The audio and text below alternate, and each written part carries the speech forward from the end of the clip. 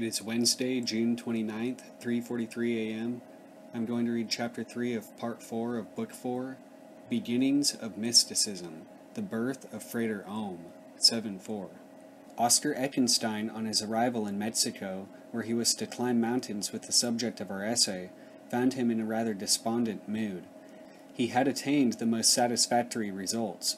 He was able to communicate with the divine forces, and operations such as those of invisibility and evocation had been mastered.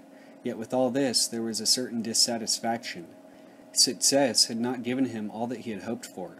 He placed the situation before his companion rather to clear his own mind than hoping for any help, for he supposed him to be entirely ignorant of all these subjects, which he habitually treated with dislike and contempt. Judge of his surprise, then, when he found in this uncompromising quarter a messenger from the Great White Brotherhood. His companion told him to abandon all magic. The task, said Eckenstein, involves the control of the mind. Yours is a wandering mind. The proposition was indignantly denied. Test it, said the master.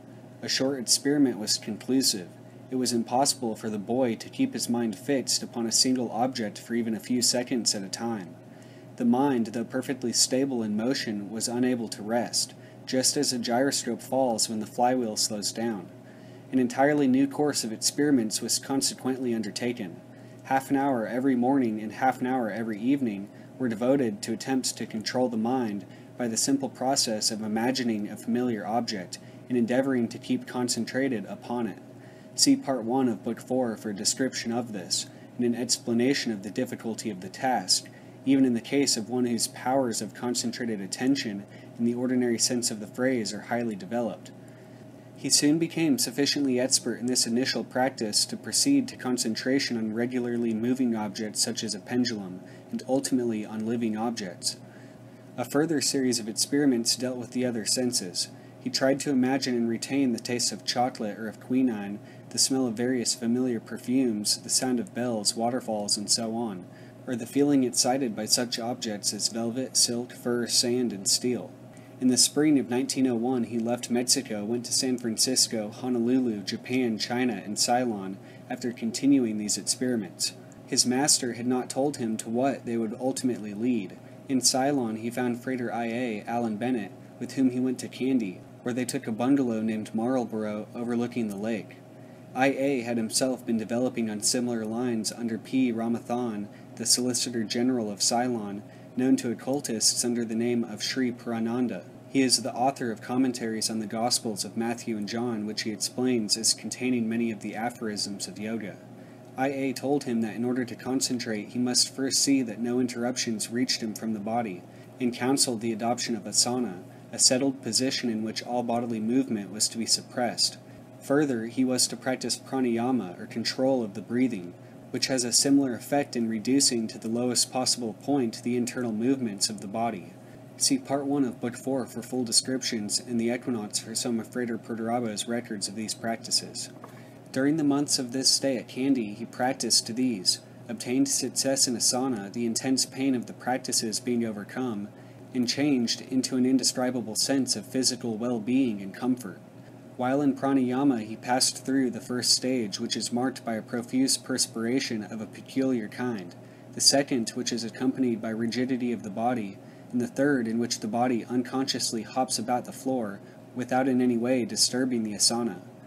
During the latter part of August and the whole of September his practices became continuous by night and day, in order to create a rhythm in the mind similar to that which pranayama produces in the body. He adopted a mantra or a sacred sentence by a constant repetition of that which became automatic in his brain, so that it would continue through sleep, and he would wake up actually repeating the words. Sleep itself, too, was broken up into short periods of very light sleep of a peculiar kind, in which consciousness is hardly lost, although the body obtains perfect rest. These practices continued into October, at the beginning of which he reached the state of dhyana, a tremendous spiritual experience in which the subject and object of meditation unite with excessive violence and blinding brilliance, and music of a kind to which earthly harmony affords no parallel. See Part 1 of Book 4 in the Equinox, Volume 1, Number 4. The result of this, however, was to cause so intense a satisfaction with his progress that he gave up work. He then visited Anuradhapura and others of the buried cities of Ceylon. and in January visited Ia at Akyab in Burma, where that adept was living in a monastery with the intention of preparing himself to take the yellow robe of the Buddhist Sangha. The whole of the summer of 1902 was spent in an expedition to Congo-Ri, K2 in the Himalayas. An account of this journey is given by Dr. Jacob Guillermod, Sits Moi dans le Himalaya. His own story is in The Spirit of Solitude, The Confessions of Aleister Crowley, Volume 2. During the whole of this period he did very little occult work. November 1902, him in Paris, where he stayed off and on till the spring of 1903, where he returned to his house in Scotland. We must now go backwards in time to take up a thread which had run through his whole work, so important as to demand a chapter to itself.